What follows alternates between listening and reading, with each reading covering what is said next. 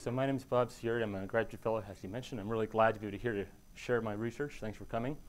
So I'm going to be talking about using CFD, computational fluid dynamics, as a new tool for kind of studying the structure and function of the vertebrate respiratory system. So I use blue waters to build computational fluid dynamics of the reptile lungs. And I think a reasonable question is, but why? Why would I be doing that? And our kind of motivation is to understand how complex physiology works and how does it evolve. So we have this idea of evolution. You might have seen something like this cartoon that gets repeated all the time, where you have, some ape ancestor really turning into a human. That looks like our goal here. Or Aristotle's Scala Natura, where nature looks like it's organized with humans at the top. And this is not the way we think about evolution in biology now. It's more, a better diagram is something like this, where we have essentially a family tree of all organisms, and we're all here at the same time. And every organism has been evolving on Earth at the same amount of time. It's equally adapted for its environment. And by studying the form and function of these animals, we can reconstruct this evolutionary story and figure out why there are branches here. That's kind of the field I'm in. And to give you a sense of how complex this is kind of a rendering of the global biodiversity in terms of phylogenetic relationships. So all this stuff is, there's a lot of stuff. We're probably over there somewhere. Doesn't really matter. OK. And when we have those evolutionary relationships, we can then kind of make sense of form and function. So we have, for example, a bunch of arm skeletons here. And we can say, OK, there's bones in here that are all related. And we can find out a single origin for the design. But that also explains the variation in the design and what that might be for. So for example, you could look at the reconstruction of the evolution of from a fin to a limb, going from fishes to land animals. And then you could say, OK, that common design has led to like a short, powerful a limb in a bear, and a long, gracile, but very efficient and quick limb in a deer. So we're using blue waters to apply the same approach to breathing. And maybe you haven't thought about breathing very much, because you just do it all the time, and it seems pretty easy. To breathe, you expand your chest. Your ribs go up and down. Your diaphragm lowers, and it makes negative pressure. And this is kind of a latex cast of your lung, where the red and blue indicate the blood vessels that have been injected with latex, and the white is the air spaces. So the air spaces are really entwined with that blood. And your lung expands and contracts, and that's how the air goes in and out. But if we look at the family tree of animals, breathing isn't quite so simple. The breathing motions came out of fish irrigating their gills using buccal oscillation. And then you have amphibians, like frogs, that use their throats to ventilate. Higher up in the family tree, we start to get using ribs to bring air in and out. And we evolved some really specialized breathing and different specialized lungs in mammals, reptiles, and birds. And that's kind of the distinction that we're going to be looking at. So our key question is, birds and mammals have really different pulmonary systems. And how do these different lungs work, and how did they evolve? Here's a good cartoon that explains how your lung works. Your lung expands and contracts. Air goes in all the way down your trachea to the end terminal airways, and it takes the exact same pathway back out. It's kind of like a hollow tree. We'll call that a tidal lung. And pretty much all the lung looks the same. In contrast, the bird lung is really wacky and quite different. So the lung itself is a small part of the body right here that doesn't expand and contract. It stays rigid. And it consists of these tubes that run parallel, essentially from back to front, where air always goes in the same direction, from the back of the lung to the front of the lung. And that is accomplished by these compliant air sacs that are kind of like bellows that sit outside of the lung. And this is a latex cast of a chicken. And this is the lung right here. All this is those air sacs. And that's actually what makes bird bones hollow. So we have really two different ways to approach breathing. We can have a lung that expands and contracts with tidal flow, or have a lung where we've separated the breathing and the circulation, and we've created unidirectional flow. Just a brief overview of how this unidirectional flow works, because otherwise you'll ask me about it. Air comes down the trachea in a bird and bypasses openings to the lung, the initial openings, and goes back into the caudal openings, the side closer to the tail, and then fills up the caudal sacs with fresh air. And at that same time those caudal sacs are expanding, the anterior air sacs are expanding and drawing air from the stale air from the lung into them.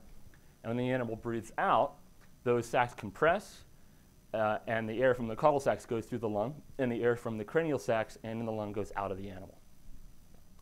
So at some point, there was a common ancestor of these two lung designs. Some extinct Permian amniote about 350 million years ago with an unknown lung. What led this lineage, the bird lineage, to develop the unidirectional lung versus the tidal lung that we see in mammals?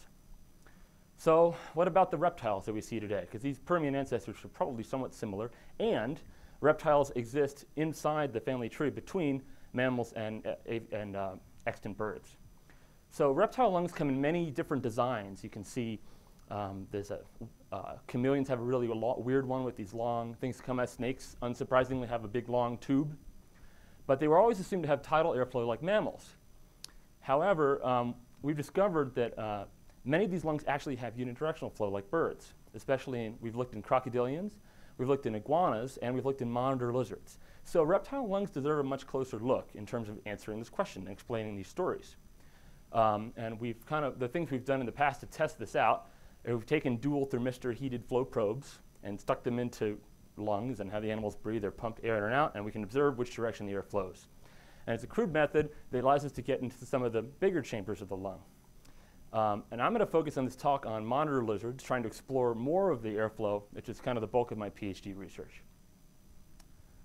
So monitor lizards are athletes in the reptile world. Here's a Komodo dragon chasing a deer, and they can actually catch them sometimes. So they're terrifying 6-foot-long, 8-foot-long lizards, and there were bigger ones in the Pleistocene that were capable of eating even larger megafauna.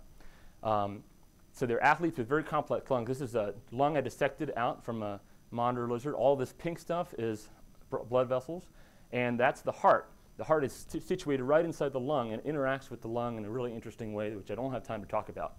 And here's a dried out lung. So remember in that bird lung I showed you that there were the air sacs and there were the tubes. This is not as developed in this animal, but here it's kind of where all the blood vessels and the lung exchange parenchyma is, and it's surrounded by these more balloony-like air sacs. So they're a great group to study this lung because they're very specialized for aerobic activity. And interestingly enough, the walls between the chambers are perforated. So here's a movie I made a few years ago, and I filled the lung up with water and embedded microspheres into it and pumping the water. And it's hard to see in this room, but there are little beads, and they're moving unidirectionally across from one chamber into another chamber through these perforations to the walls. And here's a picture I've made of the inside of a lung with an endoscope. You can see the holes in there. Okay, so we've gained a superficial understanding that some unidirectional flow occurs in these animals, but we have no idea what's going on up here because we can't get in there with our crude techniques. So we're going to switch to computed tomography and CFD modeling. So, right, we can get back to that. So I took a CT scan of many of these animals, and I then segmented out the airways, and you get a pretty good map of how the lung works. On the left is kind of all the airways of the lung. So there's like this represents where the air would be, not the walls. And in between all these chambers is a long tube that runs down from the trachea, comes in here, that tube runs, and all these chambers are surrounding it. And you can see all these little holes around the lung. So they have an intrapulmonary bronchus surrounded by all these secondary bronchi. And remember, there's holes separating the walls between all these secondary bronchi. So we take our CT scan, our segmentation, we can make a surface model, then we can make a computational mesh, and then we just do CFD on that using open foam. So Blue Waters makes this possible. I'll give you a little specifics of the model. We're using the open foam library, which is already installed on open foam. Native meshing softwares, some dynamic solvers, which we modified to take custom boundary conditions. And I've done, these models have about 1 million elements, and I run simulations up to 0.0001 seconds for delta t's. And I've still got about 35,000 node hours left, which is pretty cool, so I can do more models. So the way I make these work is I have a skin on the outside. It's like the wall of the lung. And then on the inside, I've rendered just the skeleton, the walls in there, and then I can separate these two boundaries so the skin can expand and contract, and the inner side here, these static things stay solid. And you can see the holes that represent the perforations in the walls. And I got the boundary conditions for the model actually from realistic lung motion. So this is an X-ray video of this animal breathing. And we kind of eyeballed how the lung was moving when it's breathing and applied it so that walls of the simulation are actually expanding and contracting. That's providing the boundary conditions. And we're modeling a resting tidal volume for this animal based on previous literature. OK, to the results. So we have an interesting net unidirectional airflow pattern. So in that intrapulmonary bronchus, that tube that runs the whole length of the lung, that thing primarily brings air caudally towards the back of the lung. Less air comes back through that tube than air goes forward. On the side chambers, more air comes forward than goes back, which is pretty interesting. And to show you what that looks like on a real animal, that long tube here is primarily moving air to the back of the lung, and then the side chambers are primarily moving air forwards. A little bit of raw data streamlines to show you what that looks like. So here I've colored the streamlines where blue is air flow towards the left, towards the back of the lung, and red is flow towards the top. And the top I'm showing you kind of expiration, the animal's breathing out, and this is early and then late inspiration. And what's really interesting is expiration looks like late inspiration. So the air flows essentially on inspiration down to the trachea and to the back of the lung, and also in those secondary chambers it also flows to the back. But halfway through inspiration that gets turned around and air starts flowing cranially. And then on expiration air continues to flow cranially in the side chambers.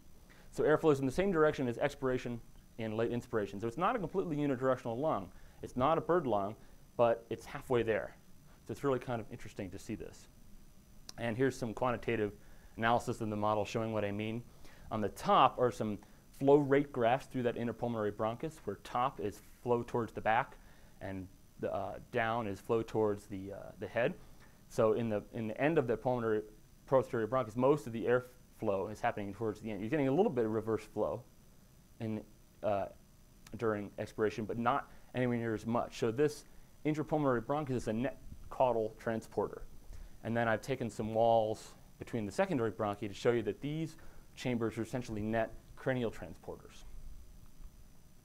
And you can quantify that over a whole breath cycle, and I've scaled the arrows to show you relative motion. So for a representative for any 9.22 milliliters of air that move out of that chamber, you get 7.9 millimeters moving forward. So this is during expiration and inspiration. And the other thing that's kind of interesting to note is these arrows off the intrapulmonary bronchus show air directly flowing from the pulmonary bronchus into those side chambers. And the ones at the back of the animal are net out into the secondary bronchi, and the ones in the front are net into the intrapulmonary bronchus. That's the exact same pattern we see in the bird lung. Remember, on inspiration, air shot past the first 4 openings and then out into the lung in the last 4 openings, and then return to the lung from the cranial openings. And that's what's happening here. In the bird lung, we presume, because this kind of analysis has not been done on the bird lung, it might not be as clear-cut as the literature would state, that there's no air moving the wrong way through these tubes. Whereas in the monitor, there's air moving both directions. Airflow is tidal through those holes, but there's a net directionality to it. So it's, again, halfway towards the bird lung. Some more. That's on my poster if you want to see it, but I'm not going to have time to look at it today.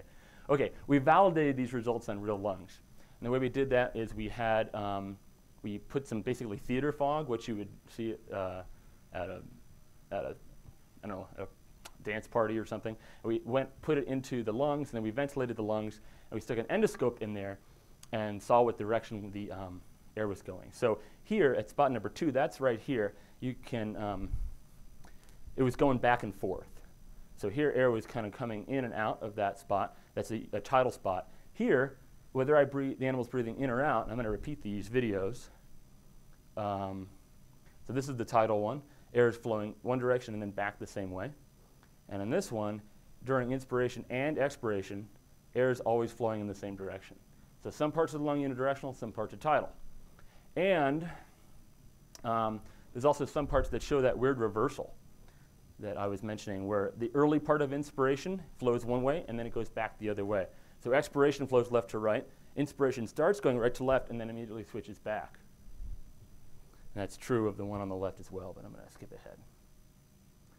OK. And I think I'm going to skip this video too. But this is essentially just showing the streamlines evolving over the breath cycle. And I got some kind of glitch on the top video. Blue is, again, flow towards the back of the lung, and red is flow towards the front. So at the end of inspiration, you'll see flow starts to become net craniad, cut off. And then I mentioned also how air will kind of flow, the openings from the intrapulmonary bronchus into the secondary bronchi are tidal. And you can see how they change over the breath cycle. So in expiration, these are streamlines. Air is flowing out of those cranial secondary bronchi into the trachea and out of the animal. And then inspiration starts. It's going to start flowing into those and then move its way back as inspiration continues. And eventually the streamlines are going to basically wrap around the caudal end of the lung and start causing cranial flow in the secondary bronchi. Okay, I think I'm pretty much out of time, so I'm just going to show one other thing that's kind of interesting, and that is that the first secondary bronchus is really tidal. That's not like any of the other animals we've studied, where the first one seems to be unidirectional in every species. But in this animal, the first tube takes air in and then takes air out the same way. And that might be a specialization to maximize ventilation of all the capillary beds at the top of the animal. So when you, top of the lung. So if you got fresh air getting dumped into that region, especially during small breaths, intermittent breaths, it wouldn't have to work its way all the way around from the whole back of the lung. You could just get there directly. Okay, so I showed that already. So we kind of see that monitors have this hybrid tidal and unidirectional lung, where maybe this lung represents some sort of intermediate design between a basal lung and the kind of the bird design. So our key question, why do each lineage develop a different pulmonary system? We can kind of see how that might have happened, but in terms of why, what biological traits are associated with which direction, we're still kind of agnostic. So future directions are going to be comparing lung airflow patterns across different monitor lizards. There's about 50 of these species. They vary in different habitats, body sizes, activity rates, and I have CT scans from about 25 of them that I collected in Australia.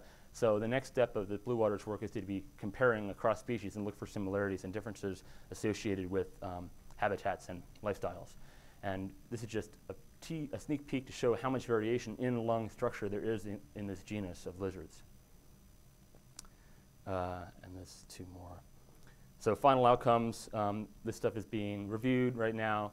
We're going to share a lot of this data on Dryad and stuff once we publish it.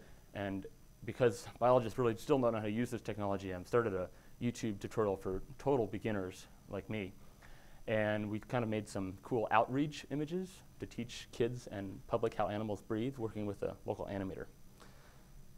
And those are my acknowledgments. Especially want to thank at Blue Waters, Tom Cortese, Mark Van Moor, and Jay Hook Kwok for helping me out.